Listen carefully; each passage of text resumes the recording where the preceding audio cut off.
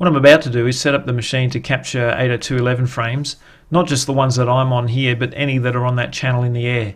To start with, I've got to put the card in monitor mode so it captures everything that goes through the air on that channel. To do that, a couple of commands, that one there, and that one there. I've put them in the information so you can see them. What we can see here is the BSS ID, which is really just the MAC address of that access point.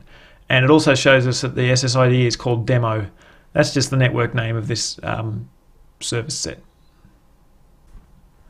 Now that I've got monitor mode set up, we can have a look at what's going through the air using Wireshark. And what I've got here is Wireshark.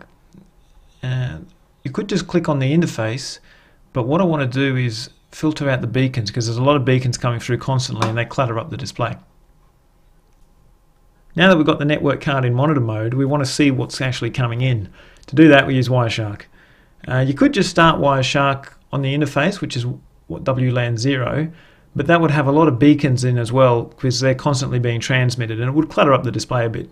Now you could filter them out at the display, but because I'm not interested in them for this, I'm going to filter them out on the capture so they're not actually recorded.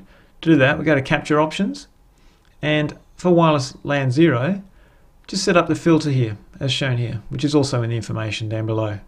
What that's doing is basically ignoring the frame type, which is the beacons, which is what this part is here. So I'll start that now, and there's nothing there. Now if I turn on the phone like so, what we'll see as that phone connects to the network, we'll see a whole bunch of things come up. Okay, I'll stop that now. Now that the phone's connected, we'll have a little look at what we just captured. Right, what we see here is the process for when the phone joined the network. And what we see is this MAC address here that ends in 74, that's my phone. And you can see it's doing a bunch of broadcasts here that are probe requests. And their destination is broadcast. It's not any particular SSID that it's looking for. It's just looking for whatever's out there. And we can see that there's come back a response from an access point here to the phone with the SSID of demo, which is the one I set up. And that's good. What happens further though is, apart from doing these pro requests that just ask for any SSID, we do this one here. Now what this is, it's still going to any destination AP, hence the broadcast, but the pro request now is stating specifically the SSID of demo. Okay, now we of course get a probe response from my access point because it knows it's demo. And here's one of the things, if you have SSIDs turned off in beacons, you'll still see it here, because to join the network it has to send that SSID out. So that's why it's a bit of a pointless issue turning it off in beacons, because you're going to see it anyway when someone joins.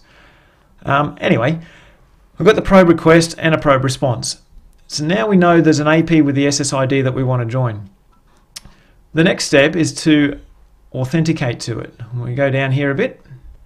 What we find here is my phone directing its traffic to that specific access point. This is the MAC address. The MAC address of the access point is known as a BSS ID, just for information. And I'm asking to authenticate, and I get an acknowledgement, so we know the frame got there okay. The access point then responds back with an authentication frame as well. And if we have a look in the information down here, we'll see that the code was successful. So we're authenticated to the access point. Now we can associate to it. So the next thing is we send an association request. And same sort of thing, goes from my wireless device here to the access point, association request. And again, the SSID demo is visible again. Acknowledgement, and we get that association response, and it says successful. So we're now associated to that access point.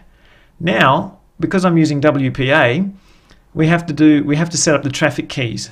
And that's done by these 4 frames here, which are known as a 4-way handshake. And once they're complete, we now have encrypted traffic.